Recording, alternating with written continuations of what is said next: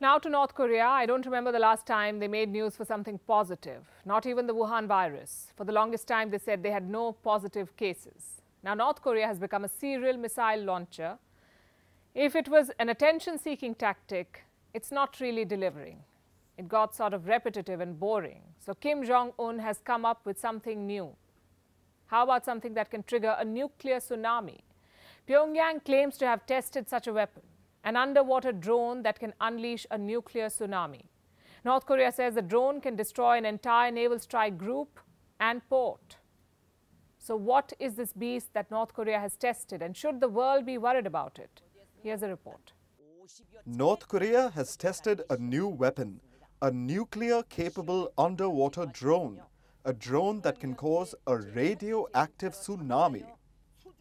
This is from when the drone hit its underground target. North Korea says this explosion could be nuclear too. The state-run Korean Central News Agency called the drone an unmanned underwater nuclear attack craft, or HAIL. The underwater craft cruised through North Korea's eastern coast for at least 59 hours before it detonated. The North Korean media, bombastic as it always is, said this: "The mission of the underwater nuclear strategic weapon is to stealthily infiltrate into operational waters and make a super-scale radioactive tsunami through underwater explosion to destroy naval striker groups and major operational ports of the enemy." It added that the weapon has been in development since 2012 and that it has already undergone more than 50 tests just in the past 2 years. It's hard to verify these claims, but it's best to err on the side of caution. Pyongyang claims it has the capacity to level entire naval strike groups and that the drone can be carried on ships, not necessarily military-grade naval ships. It can be transported on modified merchant ships as well. Why is Kim Jong-un doing all this, the missile launches and the drone tests? To send a message to the United States, South Korea and Japan that it can launch a nuclear attack in multiple ways. It has tested several platforms to launch nuclear weapons: underground silos, submarines, rail cars, mobile missile launchers that can be moved on roads, and now underwater drones. North Korea isn't the first country to test such a weapon. Russia is part of this club too. Russia produced the first set of Poseidon nuclear-capable super torpedoes in January this year, and the features bear an eerie resemblance to North Korea's nuclear tsunami drones. These weapons can create radioactive waves, destroying everything in their path.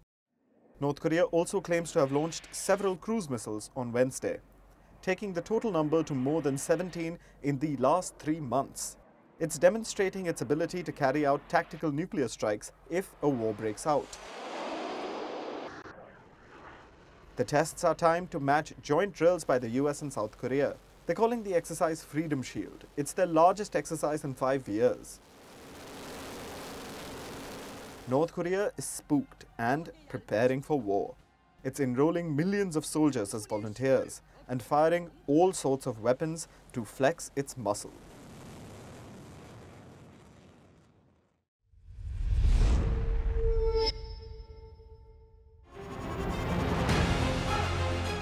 Email exchanges from inside the BBC, they talk about the risk of violating Indian laws. It's easier to rake up the freedom of speech debate, but does it give anyone a free pass to knowingly violate the law? America supports India because it needs India's support in return. And India is working with the US because it suits India's interests. This is how geopolitics works. Last night, he diffused a crisis with his defense minister. But today, Netanyahu was confronted with a new problem. His cabinet seems to have rebelled against him.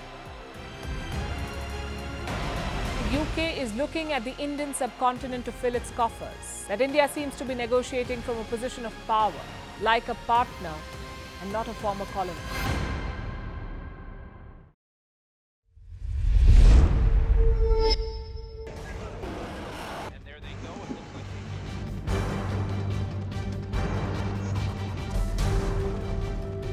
The US and Russia are dangerously close to an armed conflict.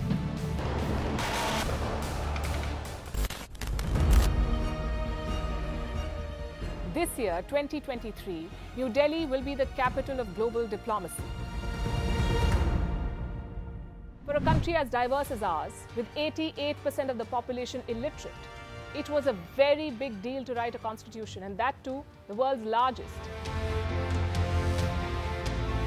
Meanwhile, if we may, here's a Republic Day gift from India for the BBC. A list of suggestions for the BBC for their upcoming documentaries. Number 1, the Kohinoor and the colonial loot. Number 2, an outdated monarchy and unhealthy obsession with the royals. Number 3, racism in 2023. We're waiting.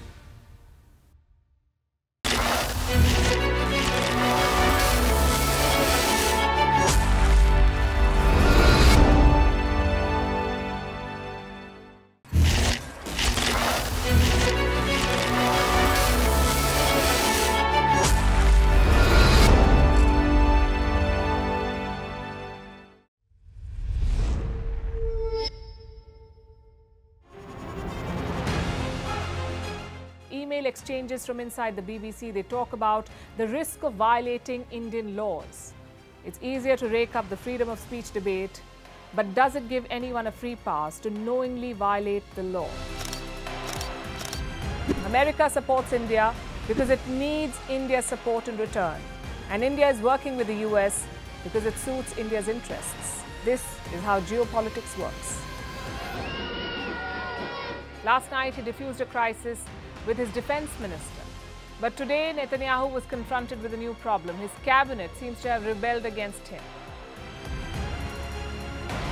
The UK is looking at the Indian subcontinent to fill its coffers. That India seems to be negotiating from a position of power, like a partner and not a former colony.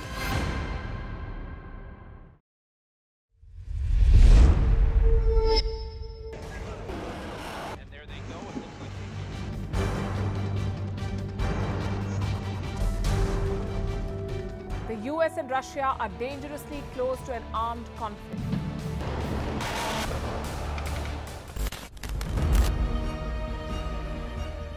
This year, 2023, New Delhi will be the capital of global diplomacy. For a country as diverse as ours, with 88% of the population illiterate, it was a very big deal to write a constitution, and that too, the world's largest. Meanwhile, if we may, here's a Republic Day gift from India for the BBC. A list of suggestions for the BBC for their upcoming documentaries. Number 1, the Kohinoor and the colonial loot. Number 2, an outdated monarchy and unhealthy obsession with the royals. Number 3, racism in 2023. We're waiting.